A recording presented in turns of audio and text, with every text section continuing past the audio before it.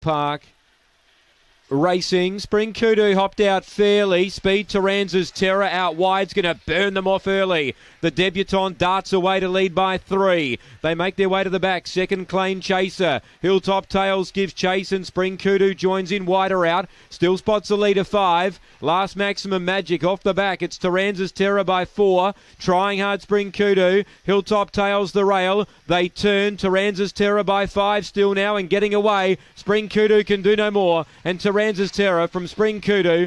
Hilltop Tails 3rd and 4th. I'm not quite sure. Clane Chaser or Maximum Magic, they were wide apart. We'll leave that one to the judge. The time here is around 30 and 20 after race 2.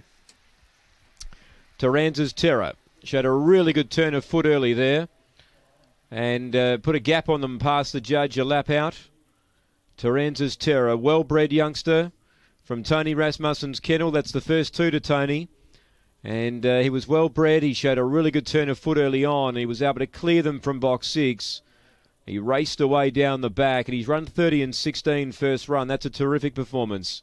Spring Kudu got wide down the back. He started to wind up, but the bird had flown, and Taranza's Terror had, was off and gone at the top of the home straight. Hilltop Tails ran okay. She ran 3rd.